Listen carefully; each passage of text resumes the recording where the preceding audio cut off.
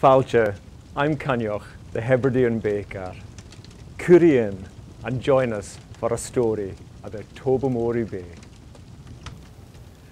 I'm yearning for my Hebridean island, the mountains that are heather sweet today.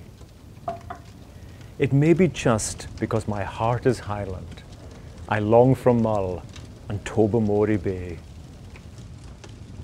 The fishing boats, the nip of autumn weather, the spindrift, the excitement of the fray, the toil of hauling in the nets together, then homing back to Tobermory Bay.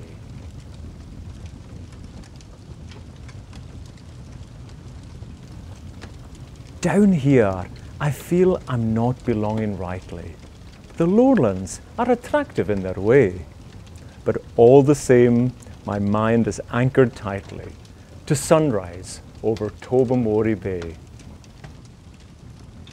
To kindly folk, too honest to deceive me, I'd guarantee their goodness any day.